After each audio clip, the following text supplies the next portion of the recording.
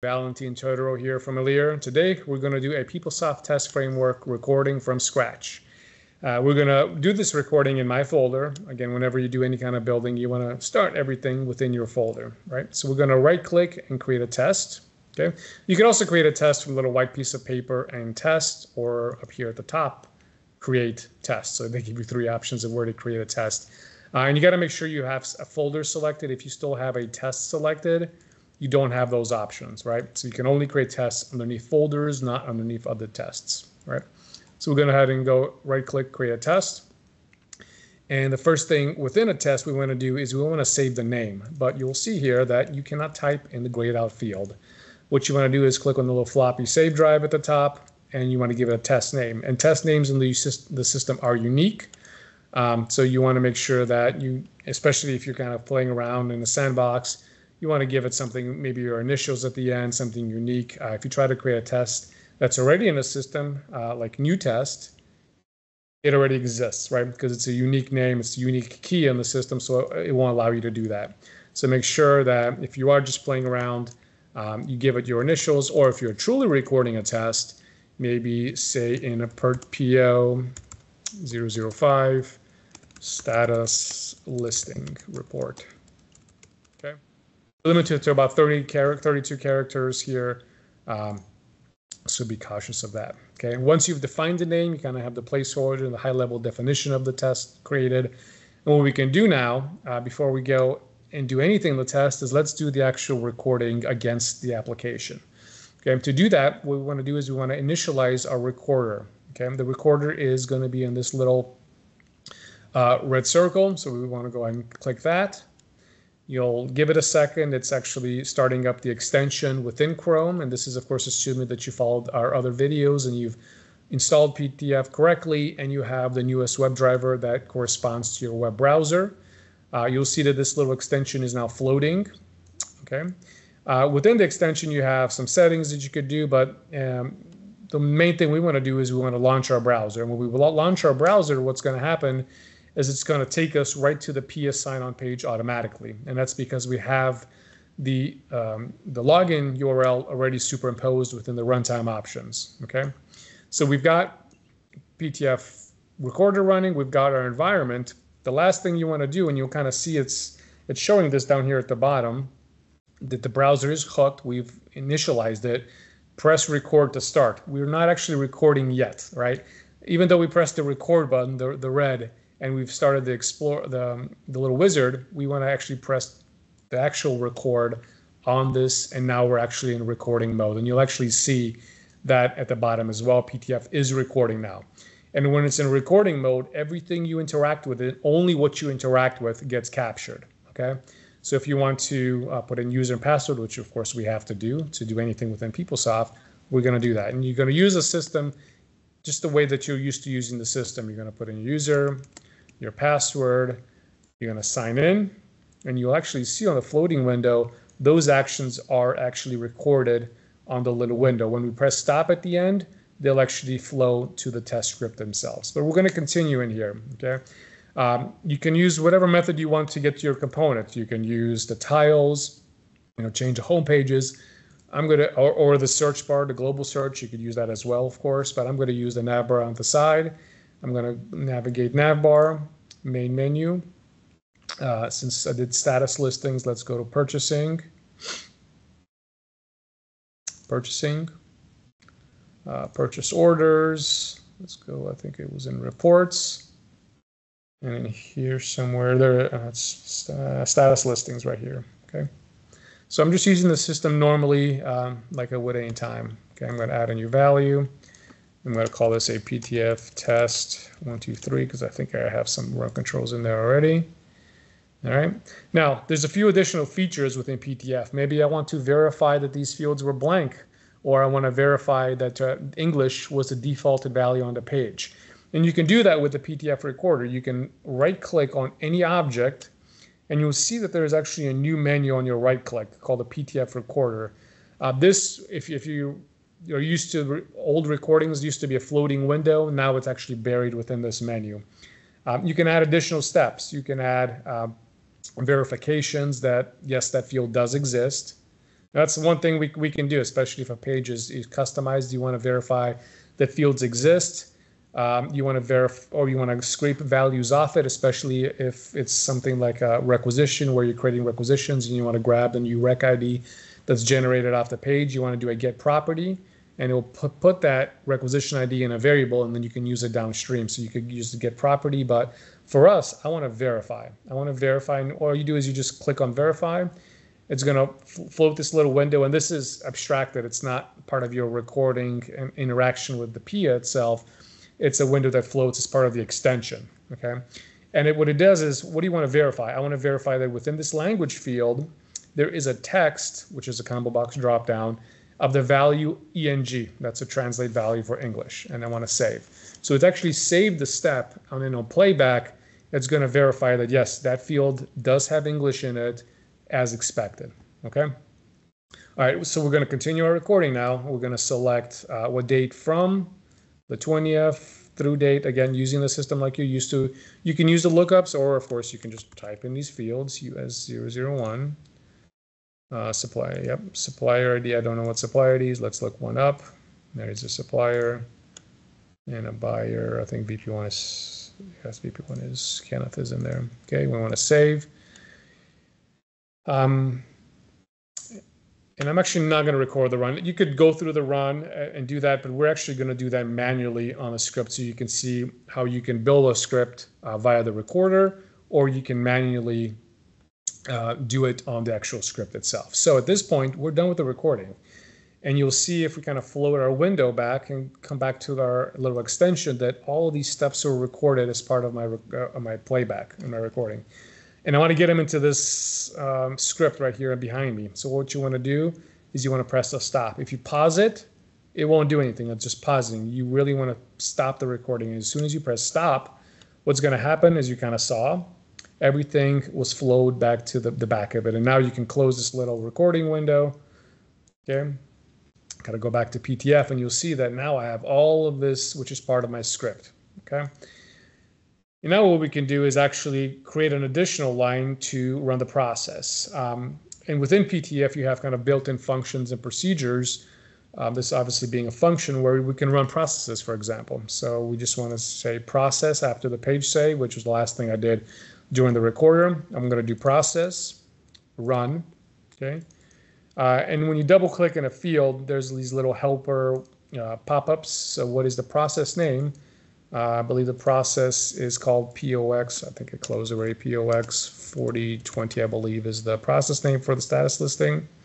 Okay, and it kind of formulates the syntax for you, so you don't have to know it's PRC name equals. So these little helpers are great for, it pops up, you put in the process name, and it fills it out. And the same thing goes for these parameters, because there's some additional things I want to do when I run this process. I want to wait till the process finishes, okay, and there's a little explanation to what it means. I expect this to go to success, or I want to do a negative test and I wanted this to go to no success based on the values I've set in the parameters, right? But for us, we want to go to success. We also want this thing to post all the way. So it's going to do these checks on playback, and you'll actually see it. And I want it to click refresh, which is the refresh button at the top every 5 seconds, okay? So I've selected what I want to happen on top of just running the process. I'm going to click OK, and it's going to place all of those as part of my parameters in my test, okay? There's additional cleanup we can do here. One of the things which is not set up on my test is I don't have browser. I have browser start login as part of the configuration, and we'll get to that in another video. I'm actually going to switch this to browser start. Browser start login uses the runtime option, username and password. I prefer this method to use the user and password on the test itself, and I'm going to re-enable these steps. We can read what the test is doing as well. So it's browser starting, browser frame set focuses the cursor on the page. We text set value something to the user ID field, which is VP1. We set the password, we button click submit. Then we go through the entire navigation, nav bar. We click on all the items. We go to the page, and then within the page in the component, we set, we check the language. This is a verify step right here. Okay. We set the dates, the business unit, You can see right here, it clicked through to select the vendor, the buyer, all the way to the page save. Okay.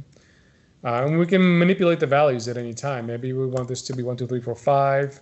Maybe we want to change the dates, maybe to from 2024. So you have full capabilities. And if you miss something, you can select the step you want to record underneath, start the recorder again, and then it would inject those missed steps within the test. You don't have to restart recording from scratch every time. Okay. And at this point, our test is complete. We can go ahead and save it. You won't be allowed to play back until you save, and you can see that there's a star here because it's not been saved. So go ahead and save your test. It's going to return an ID from the sequence. That's where this ID column is.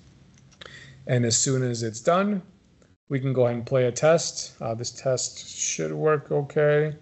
It might be missing a step in here because I went a little fast.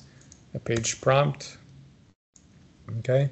And if you don't want to use the navbar, there are methods to manipulate that.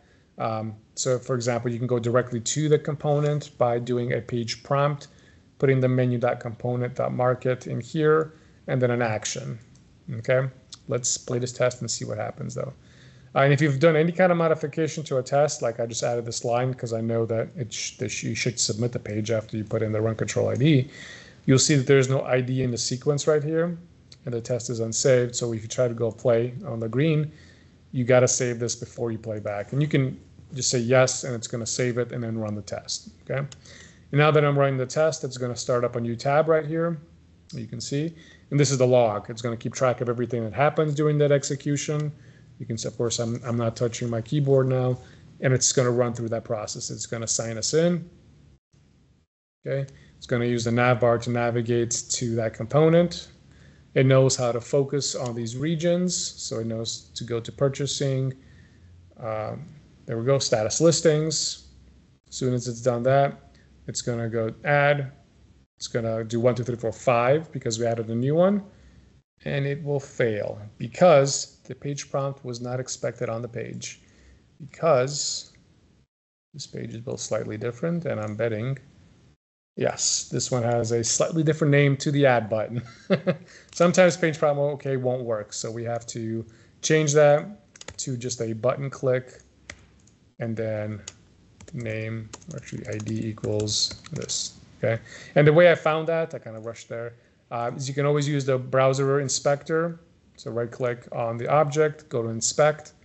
You can use this little targeting tool to inspect the page, which will give you the DOM objects on that page, which is the button itself, the name of that button, and the ID of that button.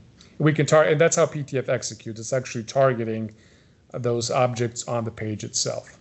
Okay, so I've made a small modification to my test.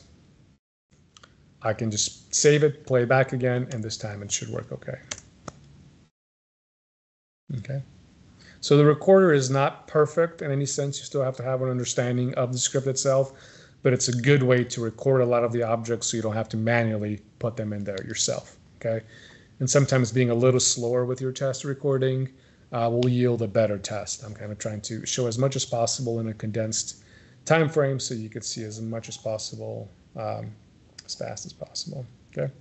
And again, if you don't have to do the navbar, you can go directly to the component and target the component up here at the top, but we're just using the navbar for this time. And you see this time, it does click the add button because I targeted it, okay?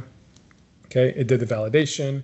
It's gonna go through these steps. And now after it clicks on save, one thing you'll notice is we never recorded clicking the run button, right? That was that function that I invoked manually by selecting it on the test. So it's saved, and now it's gonna invoke the process run function, and it's going to go through the process. So this is something that's baked in. It's going to look for POX 4020 was not. It looks like they changed these. That's interesting. Status listing now is 4021. How about that? So PeopleSoft has changed some. It's fine. So you can see here it got through, and the log itself will tell you exactly what happened. It's very verbose. Okay, it goes to the save. It tries to find the process, and it says, okay, it's not found on the list, and it's no longer exists because it's been changed. So we can quickly go, change our name. And one thing we can also do is, which I keep talking about, not having to do the navbar navigation, is we can remove all of this navigation step. Okay, all of this is no longer necessary. We can delete it off it, but we still have to get to that component somehow. So what we can do is we can insert a new line and go right to the component. So we can do a page prompt. And now we have to know the menu.component.market we want to go to. Well, that's actually up here at the top. After you get to a component, this is the menu.component.market. Okay. There's another way to find that by using the actual definitions and the metadata behind it. So any of the fields that are within that page, within that component, also hold the menu component and market information, but you can grab it from the URL as well. You just also have to specify what you want to do within that component. I want to add a new record or update an existing one if it does exist. So one thing we can also do is we can change the data. So the run control ID right now is 1, 2, 3, 4, but we can do whatever name we want. Test for a specific business unit, US 002, US 003. So you can name them whatever. And because we're doing the add update step at the top, what it's going to do is it's going to add new run controls and open up existing ones if that run control already exists. So we can manipulate any of these values, whatever they may be, right? So the dates can be altered right here, and you can create additional test cases, which are the data sets within PTF to house various data combinations on the fly. So we've made the change. We can go ahead and save or just press play and then yes to the save.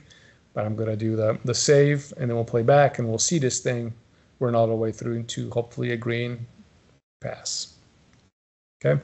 Again, it's always going to start that additional tab, which is the log. Each time you do a test, it creates a log step and logs everything that happens within that execution, because you want to use that for testing evidence as you go through your testing cycles with PeopleSoft. Okay. There we go. You can see that it created a new run control for the new business unit. It altered the through date as well. And again, it's going to use, and you could use the lookups if you wanted to, or you could use the hard coded value for the supplier and buyer ID to make the test a little bit faster for that purpose. Okay. So it's saved, and now it's going to run the correct process name 4041. It's going to scrape the process instance off the page right here. It knows how to go to process monitor. It's going to put that process instance right there. And we didn't record any of these steps. They're part of the function. They're part of the features of PTF. Okay. And if you did customize any of this, there's actually a definition that you can declare right before the run that you can tell what the new names of the run button are, for example. Okay. And because here we did those additional parameters for success and posted, it's going to click refreshing until it reaches these end states of success or no success or error, posted, not posted. And based on that, it's going to return a green flag or red flag, whatever the test. And see our test is completed. We can see here that we have the green pass, that yes, it is posted. It is successful. It keeps track of the process instance. And of course, all the values that happened during that test itself. Okay, everything you need during that test. So, and these logs are now part of the folder. You can see them underneath a test. And as you add additional test cases and run this test, you'll have various log IDs. This is log ID 6 with the user stamped and timestamp of when this test occurred, with all the granular information and screenshots if you did invoke any screenshots necessary for testing evidence. So hopefully this gave you a flavor of how to record, modify, and run a very simple PTF test. We'll catch you guys next time. Thanks for joining.